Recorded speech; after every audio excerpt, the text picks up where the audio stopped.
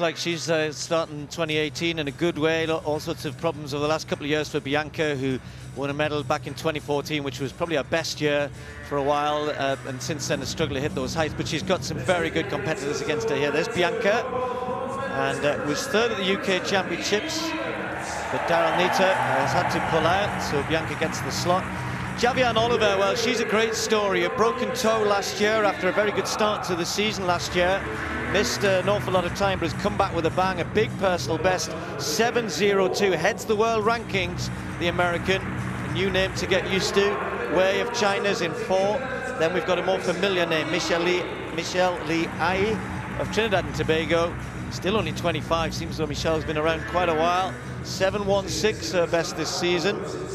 Semenukskaya from Belarus, 21-year-old. Kiara Neville of Ireland, only 18. Great experience for her. English junior champion at this distance. And then Okparebo of Norway, the Norwegian record holder. And has not been far off her best so far this indoor season. A very good starter, Okparebo. So Bianca Williams, it's not difficult qualifying really, except she's got quite a tough heat here. The first 3 to go through, and then the next fastest, the 6 fastest losers to the semi-finals. But with Ai, with Okparebo and Javianne Oliver getting in the top 3 here would be, it looks a tall order for Bianca Williams. So she's just going to have to concentrate on running a good, strong race, be as quick as she can, and see if that's good enough to advance. Oliver is now 6th on the US all-time list at this event. So that gives you an indication of how good that 7:02 is.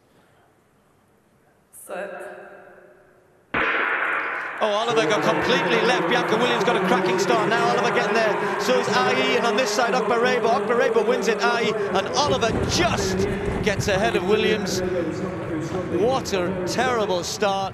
One thing you've got to say about Oliver, she has no experience at this level, and I just wonder whether nerves got the better of her there. Okparebo, very experienced. So is Michelle Lee Ai. Bianca Williams got out brilliantly, or maybe it just looked even better, Colin, because of the terrible start by the American. But Bianca 4th there, and she'll have to wait and see if that's quick enough. Yeah, I think all eyes were on Oliver when we were expecting really a strong performance by her, announcing herself here in Europe, but she slept in the blocks. Nothing really happened, and then she had to work so hard to pull herself back into the frame. Took her a long time to get onto the shoulder of Bianca Williams, but when she did there, she just eased herself through to get to that qualifying position. Look at that from that head-on position. Terrible, terrible spot. But the more experienced athletes to her right, centre field, of course, Ai taking that really, really well. But boy, oh boy, oh boy, this is a rude awakening for the American. US champion, we know she's got skills. 7:02 tells us that. And let's just think about it. Let's see that she's got that under her belt, Steve. She's now just realised, okay, I'm at the World Championships. Now that is done. I've got to refocus for that semi-final. There's Bianca Williams. Nice head-on for her. I wonder how she's feeling. All right, we'll talk to Bianca in a second, but the next to her, 0.288, the Americans' reaction time. Bianca just run out, 7:31 her time. She's with JJ. Bianca 4th there, 2 100ths away from 3rd. You got a smile on your face. How do you feel about your performance? I don't know. No, it was all right. I only found out I was coming here on Monday, so everything's just been a bit fast forward and unprepared. So I just thought to come out here, enjoy it, which I have, and just embrace the atmosphere, you know. I've never done one of these before, so yeah. As you say, you stepped in because Daryl Nita pulled out at the last minute. What has that been like, trying to focus yourself for such a big occasion? Again, just really fast forward. Like I left some of my kit at home. Like I just didn't know what was happening. Luckily, I brought the race kit. But yeah, everything's just been so crazy. But I think that's a good thing. So yeah. It's not automatic qualifying. You're going to have to wait to see what happens. But are you feeling confident with that time? I don't know. There's some quick girls coming next. So fingers crossed. But it is what it is. At the end of the day, I'm here. I'm having fun.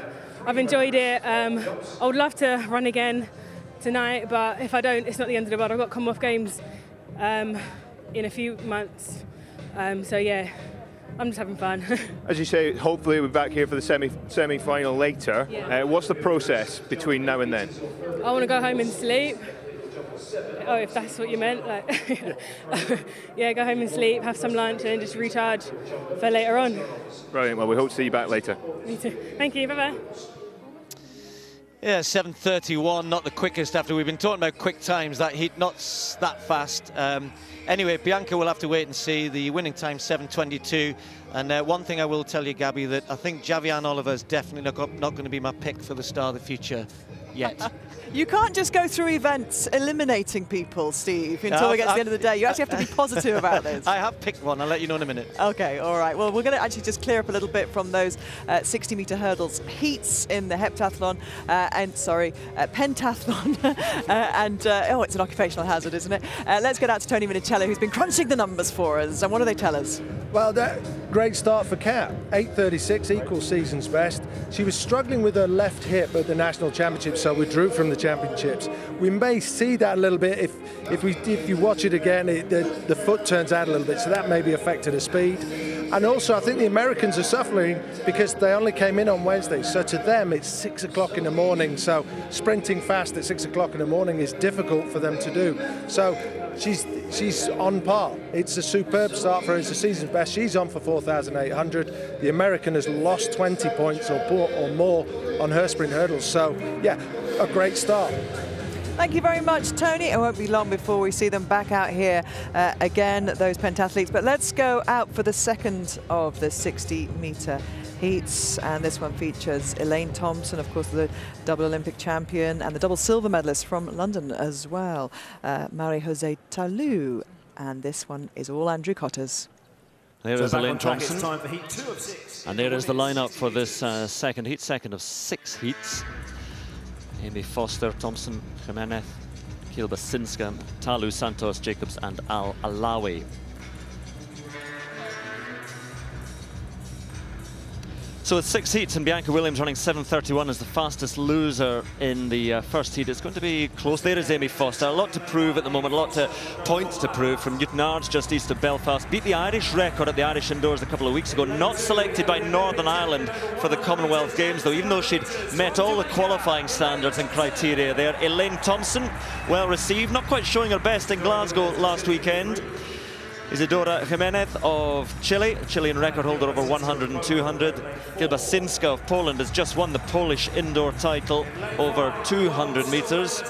Marie-José Talou, well, 7 wins from 8 races indoors this year. Just not quite at her best at Berlin right at the start of the year, but apart from that, pretty near perfect. Rosangela Santos ran poorly in Glasgow last weekend, but a decent win in Lievan in northern France before that. Jolene Jacobs of Namibia goes in lane 7.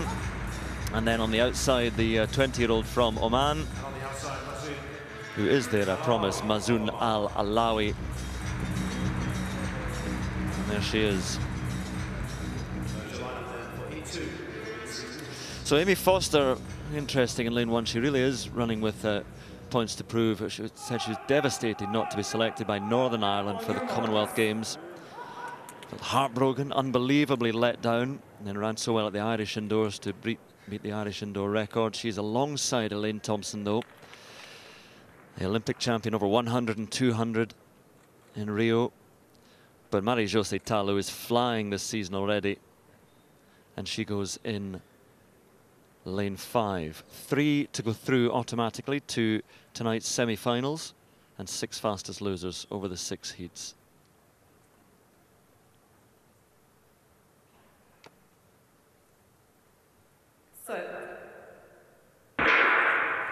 Well, it's a good start this time by Elaine Thompson, who's running strongly now, and Marie-José Talou coming through, and it's Thompson and Talou just about together with also Kilbasinska in the middle. Those are the 3 who go through 7:18. And Marie-José Talou, once she got into her running, I think she's probably quite keen to keep her near-perfect record. Winning is a good habit to have, and Marie-José Talou running well. But good to see Elaine Thompson running a little bit better than she did last weekend. Such a talent, but indoors sometimes she's not necessarily at her best. But Marie-José Talou, very, very impressive. Yes, Andrew, I think when it comes to major championships now, you've got to really bin all the previous performances. Lots of different nerves come into play, stresses, strains, pressure of the event. And of course, we've seen Elaine Thompson do it at the biggest stage, 2 Olympic titles. But Talu, she's done well all season, and I think she'll want to keep doing that. I mean, the 3 who go through automatically, Rosangela Santos in 4th. The time to look out for, which we can confirm now, is 100th slower than Bianca Williams, so good for Williams going forward. But Marie-Josée Talu, the determination to get in for that drive, the start and the pickup is very, very impressive from Talu. Yes, nice, small, compact runner, well suited for indoors. Gets out the blocks well, works hard, always keeps nice and focused, which I like to see. Work hard into the line. You know, she'll wake up during the rounds and be a little bit quicker come the semi-final. And of course, she's one of the big favourites for that final. So Talu with the victory, Thompson going through automatically. A personal best from Kilbasinska. Good run by the Polish athlete to go through as one of those 3 automatic qualifiers. And Santos, as mentioned, just 100th slower than Bianca Williams. So Williams still in pole position as one of the fastest losers. Well, coming up in a moment in Heat 3, we will see Daphne Schippers, twice a world champion at 200 meters, and she has medaled across 3 world championships in total. You'd think perhaps as a 200-meter specialist that the 60 meters might not be the strongest event for her, but she's been out competing indoors this winter and she'll have high hopes here. She spoke to JJ Chalmers. I love to compete in the UK.